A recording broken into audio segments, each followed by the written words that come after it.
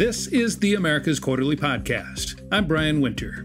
As Claudia Sheinbaum takes office, questions about how she will navigate Mexico's economy, its relationship with the United States, and concerns about the country's institutions. Today on the podcast, an overview of what to expect during the next sexenio. I think that Claudia Sheinbaum has the opportunity to change policy and to shift policy in ways in which is going to change the relationship with the private sector, which was something that was significantly affected during the last 6 years. And in the hope that that can create a better scheme for investment and for hopefully growth.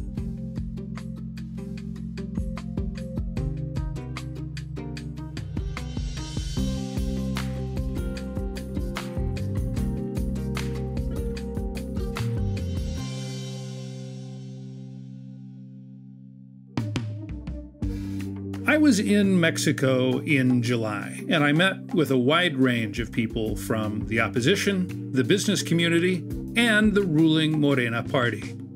What I heard was fairly hopeful, a view that Claudia Sheinbaum would maintain the popular social programs of her predecessor, Andrés Manuel López Obrador, known as AMLO, while staking out perhaps a more pragmatic position on issues like green energy, security, and the business climate at large.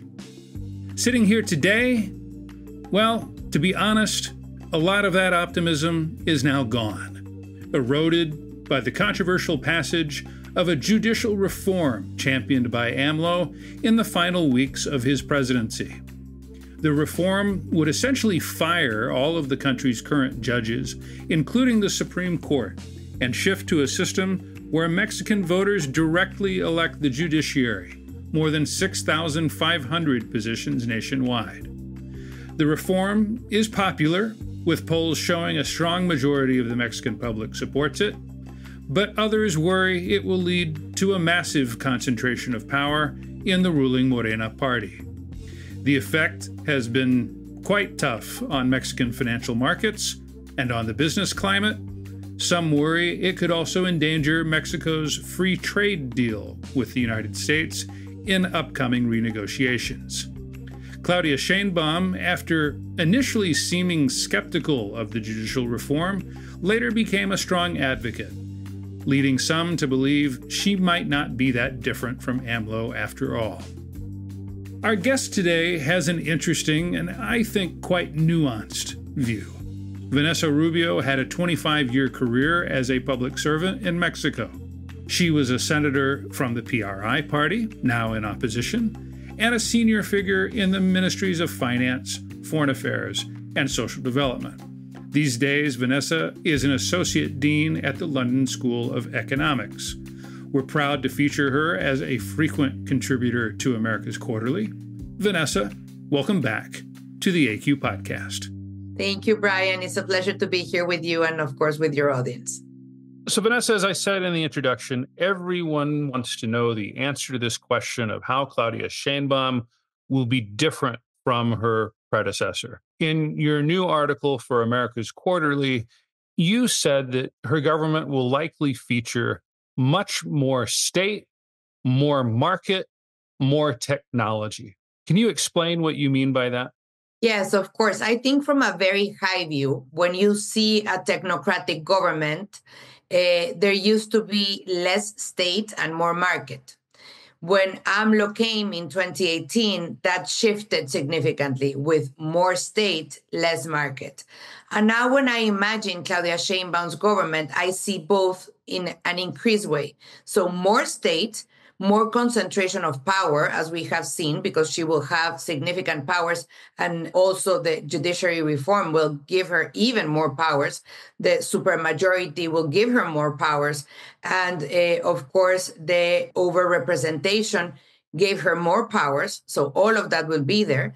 But at the same time, there will be more market. So more relationship with the private sector, a shift in significant structural policies like energy, science and technology, infrastructure, digitalization. So all of that will create, I think, a very unique regime in which all of these characteristics coexist. Can you give me a specific example or examples of how that would work? Because usually think of it as being one or the other, right? Almost like a zero-sum game where you're on a spectrum and it's either state or the market. How in practice can it be both?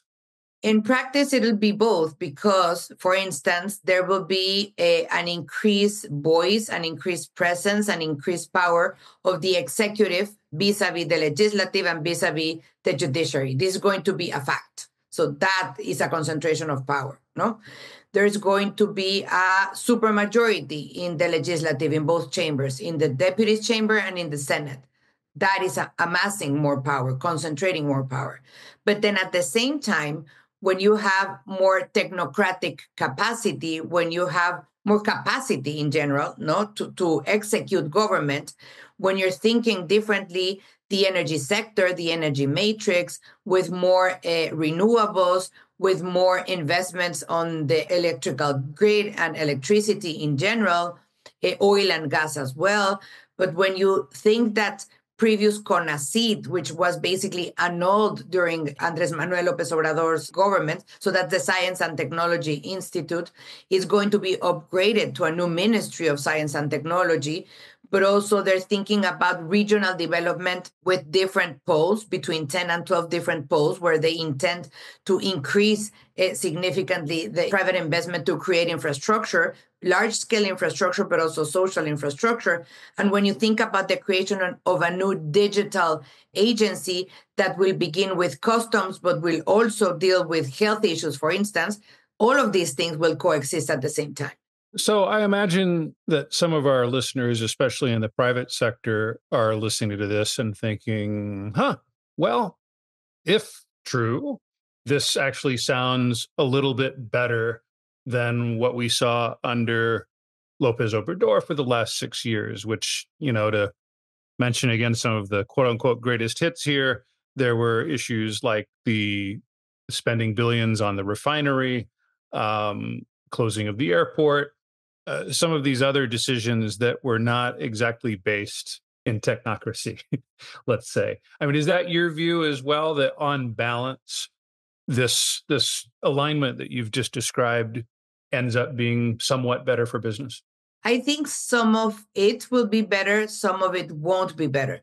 Just the sole concentration of power, the lack of division of power, checks and balances, the independent and technical institutions being, submitted into the ministries. I don't think that is a good thing. So the fact that there's a concentration of power, that there might be some more discretionary decisions over the rule of law, I don't think that's a good thing. But at the same time, there will be more capacity and a shift in policies that are key to economic development, to investment. So again, you touched a point that I think is key to understanding Mexico today and Mexico in the future. It is not one or the other. It is not the traditional way of thinking or analyzing political systems. It is all of it coexisting at the same time. So some of it will be more negative and some of it will be more positive. It will depend on which sector, I guess, you do business in Mexico, no? With the common denominator being a very powerful executive. Very, very powerful executive. Vanessa, you have met Claudia Sheinbaum, albeit briefly. What did you see and what's your impression now from afar of who she is and what she wants from her government? I met her briefly once. We were at a breakfast of women leaders that was organized by one of the largest media companies in Mexico. We were seated together, actually. She struck me back then as a bright woman, as an engaging woman, as a woman that wanted to do things for the betterment of Mexico City back then. I haven't been in touch with her since, but I've read a lot about what is behind her thinking. I read the 100 Steps for Transformation. I've read her press conferences. I've read her proposals for government. And what I think is we still need to see her true colors. So we still need to see from October 1st onwards, what is Claudia Sheinbaum going to propose? What is Claudia Sheinbaum going to be as the leader of Mexico, the 12th or 11th, depending on how you count it, largest economy in the world? the first trading partner of the US, the first source of its imports, a G20 member, but also a very Latin American country. So we're yet to see her true colors and how she will play out in terms of all of the variables and all of the challenges that she will have ahead. Most importantly, and that's something I am concerned about, is the economic environment, the public deficit, the fiscal pressures, more social expenditure plans. So how all of this will play out, I think, is going to be a very tricky balance. I was in Mexico City in July, and, it was that point during the presidential transition. This happens everywhere, where everybody is projecting their hopes upon the person who won the election. And, you heard 100 different things from different people who you spoke to. And I met with people inside Morena, people from the opposition, and so on. And the consensus was this view that when it comes to management of the economy in particular, but also clean energy, that she would be somewhat better from their perspective than AMLO. Then came the judicial reform. And my sense is that a lot of the goodwill that was kind of waiting for her to take office has been canceled out, not only by this reform, but by the fact that the more people and for everybody from investors to foreign government officials, the more they learn about it, the less they like it, and also concerns over the way it was approved. What's your sense? Do you get that from the communities that you speak to as well? Absolutely. I speak a lot with Mexican entrepreneurs, Mexican investors, large companies, small companies, also investors from abroad, investors in New York, investors here in the UK where I'm based now. And definitely there's a huge concern.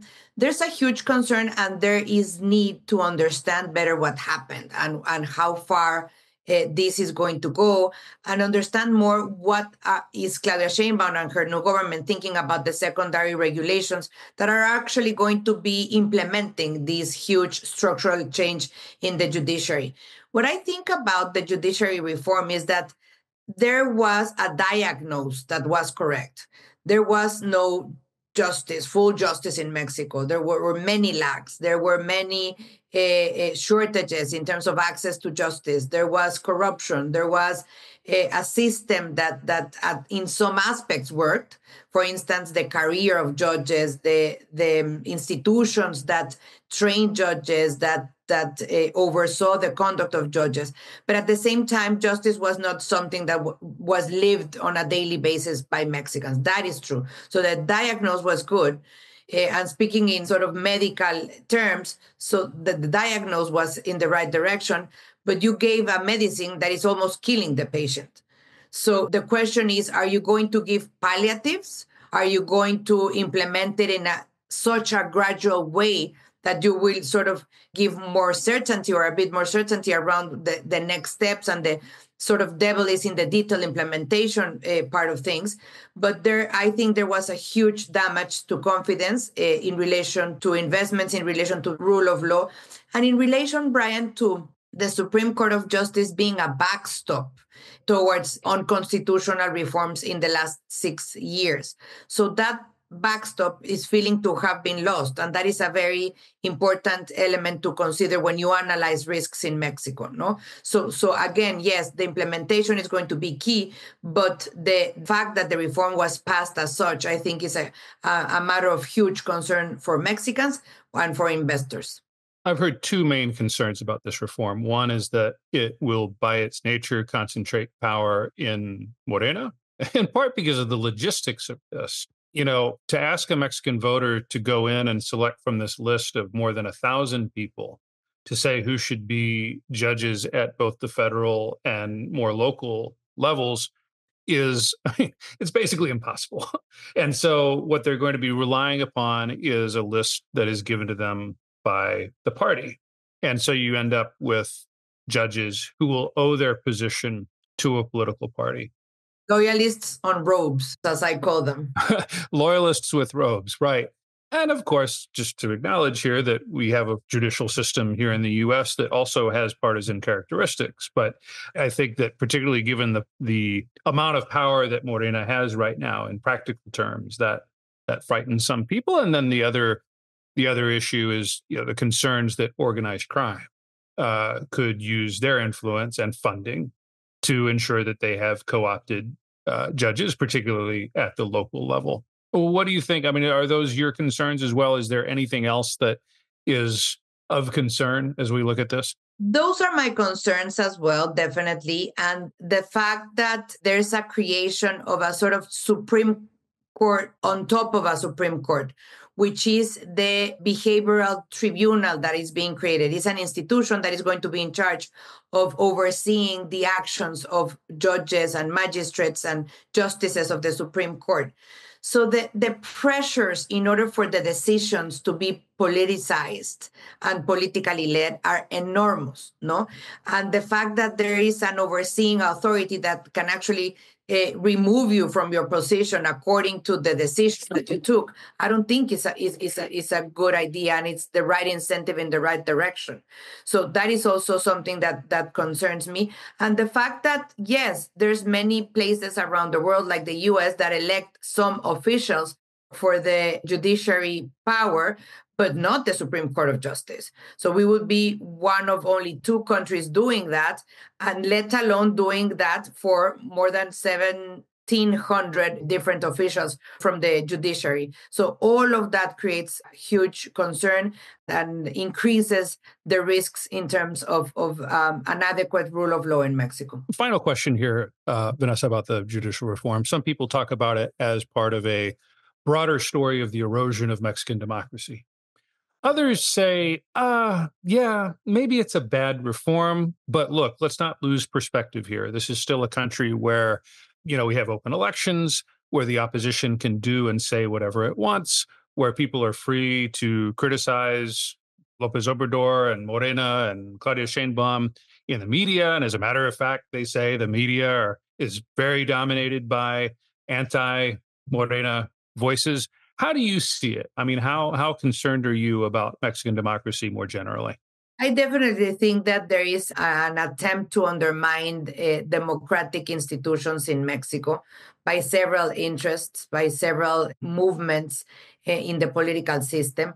I would disagree a bit on how much it is easy and you can actually criticize the government in a free way, being from the press, because we have had examples in the last 6 years where the president discloses fiscal information of people from the media, where the president is constantly, going against detractors and conservatives, as he calls them. And I think that is a very powerful position to criticize the media from.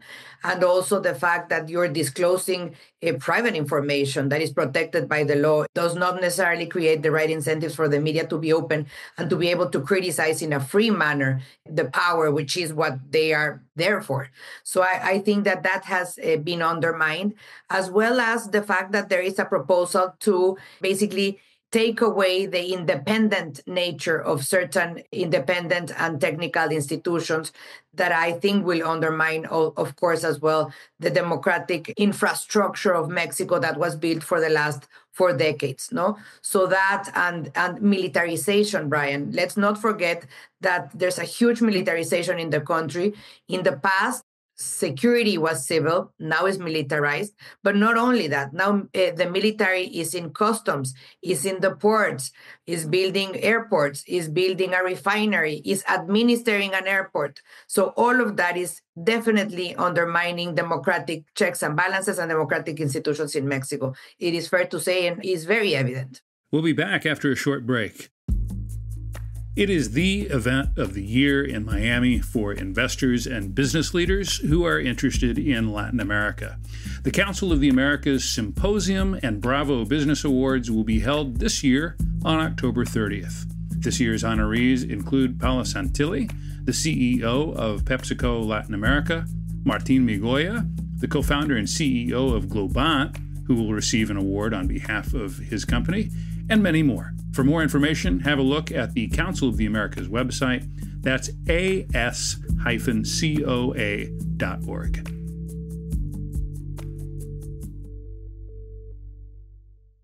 One of the most frequent analyses I heard of López Obrador was that he was trying to turn Mexico back to the Mexico of the 1960s and 1970s, the Mexico that he grew up in, the Mexico of one party rule, the Mexico where oil was king, a Mexico that was by many measures safer than it is today and that it has been in recent years.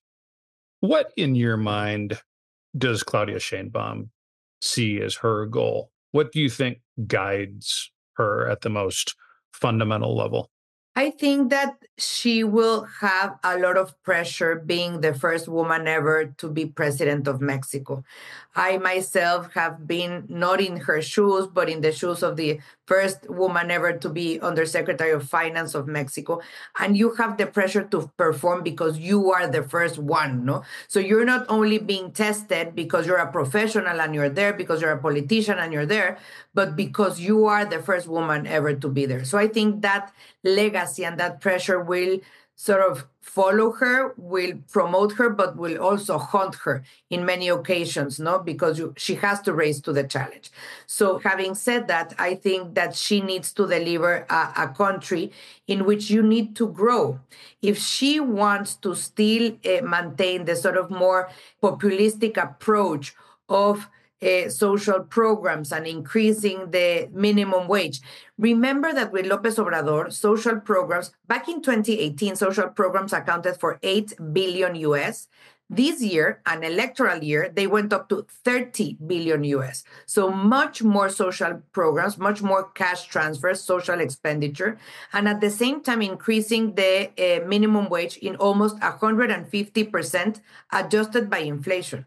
So if you still want to follow that sort of populistic approach, you need resources. And you won't have resources if you're running the largest fiscal deficit in 36 years, if you want to consolidate public finances passing from 6% this year to 3% next year, you're going to be very tight. And most importantly, growth is decelerating in Mexico. The Central Bank of Mexico had the expectation of growth this year for 2.5%, and now it reduced it to 1.5%.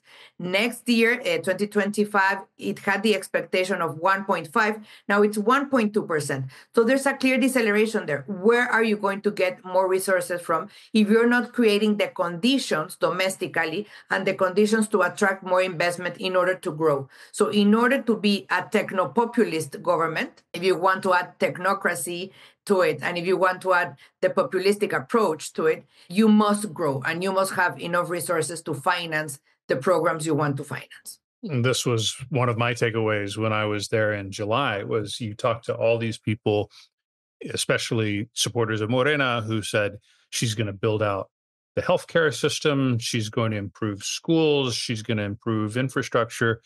And my thought was, that sounds great, but where's the money going to come from? Because on the revenue side, if it doesn't come from growth, it is true that Mexico's tax take as a percentage of GDP is below the Latin American average.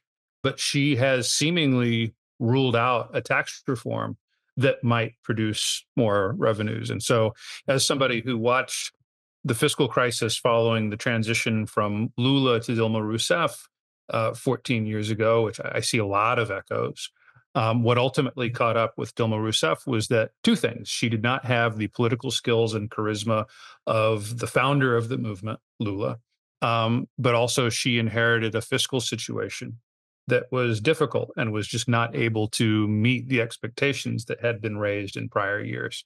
To be fair, at the larger scope, debt to GDP ratio in Mexico is pretty sustainable, 50% of GDP, vis-a-vis pairs like Brazil that you are mentioning or India that are around 80%. It looks good.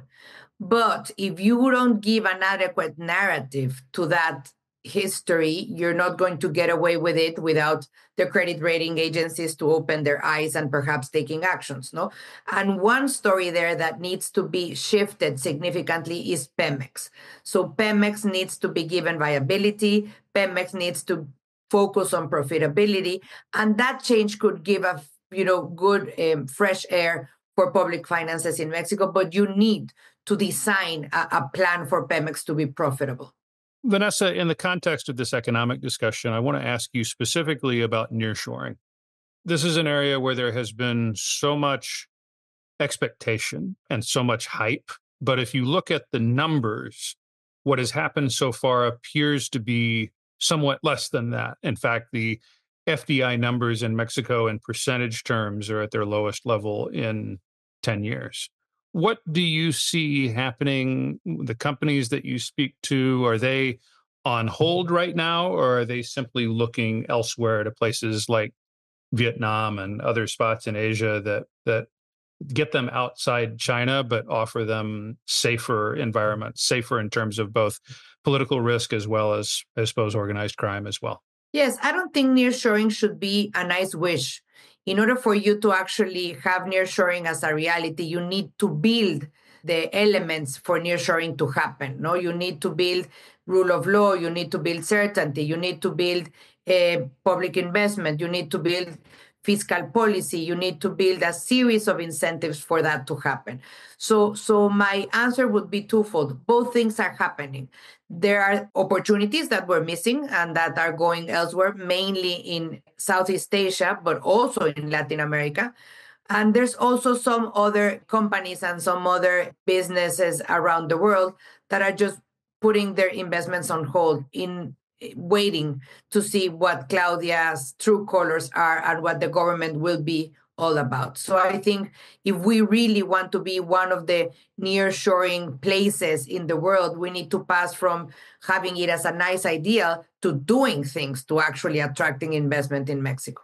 Let's talk about the relationship with Mexico and the United States. Arguably the most important diplomatic relationship that Washington has, probably the most important diplomatic relationship that Mexico City has. There have been some tensions in the last couple of weeks, in part because of the judicial reform. The U.S. ambassador to Mexico, Ken Salazar, expressed concern over it. That led to Lopez Obrador saying he was pausing Mexico's relationship with the U.S. How do you think Claudia Sheinbaum will navigate this bilateral relationship in the weeks and months ahead?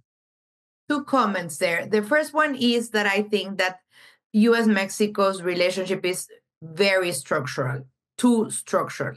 And it is not given only by the relationship between Mexico City and Washington. It's too deep. So the relationship that it implies $1.4 million trade per minute. It's about states, it's about municipalities, it's about big private sector, it's about small private sector, it's about infrastructure, it's about water, it's about migration, it's about borders. It is too deep, too intense, too complex. So that will be maintained. And of course, we can expect some frictions around migration, some frictions around security, around organized crime and fentanyl, and tensions around USMCA revision as it approaches 2026. But it will still be there. And I think we're going to listen to a lot of noise now in the middle of the US election. But volatility will be most likely short term. And I think both will find the channels to have a productive relationship, to have a productive dialogue, as it has been the history in the past. But I don't exclude any tensions in the horizon, which we will have for sure. And this judiciary reform will give one excuse for those tensions to be exacerbated for sure. No, but there will be many more in the horizon. And the most important is how we can create in North America the most competitive region in the world, because we can actually be the most competitive region in the world vis-a-vis industrial policy, vis-a-vis subsidies, vis-a-vis China. So I think the content and national content and rules of origin is going to be a very technical but a very important, politically speaking, dialogue within that dynamic and as the revision in 2026 of the USMCA approaches. I've been speaking to people in both countries who are a little more concerned, a little more worried, who are saying, look, under either US president, Kamala Harris or Donald Trump, there will be some tensions as part of this UMCA renewal process, in part because of the presence of Chinese vehicles now in Mexico, which some in the US see as kind of a backdoor way for China to get its vehicles into the United States, but because of other challenges as well as judicial reform. But let's not pretend that the risks are equal with both candidates. Let's talk about Donald Trump. Um, he has been advocating for increased tariffs across the board, as you know, and recently said that he wanted a 200% tariff on Mexican autos. That's a recent statement. This is in addition to things that he said about his mass deportation agenda. The idea of unilateral military action by the United States has become a somewhat mainstream Republican idea. There are questions about whether Donald Trump would respect Claudia Sheinbaum the same way that he respected Andres Manuel Lopez Obrador. I mean, how do you think that those are all or mostly kind of atmospheric in nature, or do you see real risk of a rupture there? No, I don't see risk of a rupture, but I see risk of a lot of tensions. And the tension that is more risky for Mexico is anything in relation to USMCA. When I was Deputy Minister of Finance, Trump was candidate and then Trump was president. So the difficulty there was to distinguish noise from reality. But noise creates volatility and noise creates uncertainty in Mexico. And noise sometimes disanchor certainty around Mexico and investing in Mexico. So that will happen for sure, having Trump as candidate. And then whatever the outcome of the election in the US is, I think it's going to be a tough relationship. Don't get me wrong. I see tensions in the horizon. I see volatility happening. What I don't see is a fracture that actually puts into question the density, the depth, the complexity, and the intensity of the bilateral relationship. Because let's be serious here. I mean, we're still the first trading partner of the U.S., no, and no one is going to do measures to shoot themselves on the foot. But there's interests, there's power, and there's going to be tensions along the way for sure. But there has to be spaces to channel those tensions and to have a positive dialogue, as we have seen in the last 6 years, honestly. I have to recognize that most of us got it wrong the first time around with Trump. Specifically, we all expected that there was going to be this hostile relationship between Trump and AMLO. We had reasons to believe this. AMLO wrote a book during the campaign called Oye Trump that was amounted to a huge rant against Trump. But then when they ended up in office at the same time, it's probably an exaggeration to say that they were friends, but they did seem to respect each other and figured out that they could have a transactional relationship, and they figured out how to do it. On the other hand, during his first term, Trump had people in his cabinet and in the White House who were willing, maybe not to tell him no, but to diffuse certain ideas, such as closing down the border, something that he reportedly wanted to do several times. So we'll see, I guess is kind of the bottom line. We'll see many peaks in tensions, and I think they're going to be administrated at the end, but tensions are going to be there for sure. Vanessa, final question. You sound on balance a bit more optimistic about where Mexico is headed than some of the people that I've been talking to. Am I reading you correctly? And if so, what do you think the country is going to look like 2 or 3 years down the road under Claudia Sheinbaum? In my analyst head, I usually try to be balanced, fair, and as realistic as I can be. That has nothing to do with the way my heart feels and the way my expectations or ideas would be, perhaps different in many ways. But in this tenor, I think there's going to be significant risks. The concentration of power that I referred to, militarization, the undermining of democratic institutions and checks and balances, all of that, I think, should be a matter of worry because that creates uncertainty. When decisions are not based on the rule of law and on international laws and standards and domestic laws and standards and institutions, and they're based on what people decide at a certain moment, no? Whether it's sunny or it's raining or I feel good or I feel bad, I don't think that's the right course of action.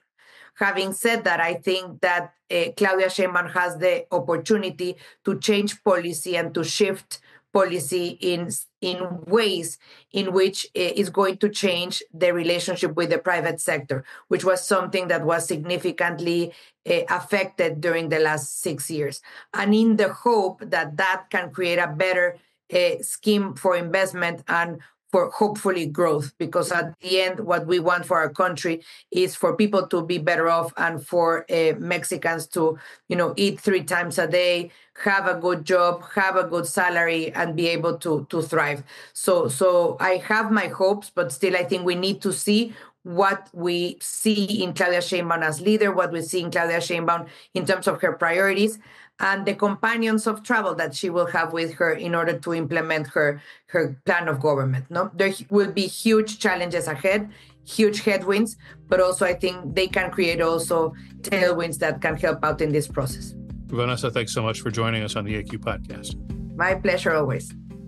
Thank you for listening to the America's Quarterly podcast. If you enjoyed this episode, please leave us a review, give us a rating, and subscribe wherever you get your podcasts. The America's Quarterly podcast is produced and edited by Luisa Franco. Our sound engineer is Gabriela Baez.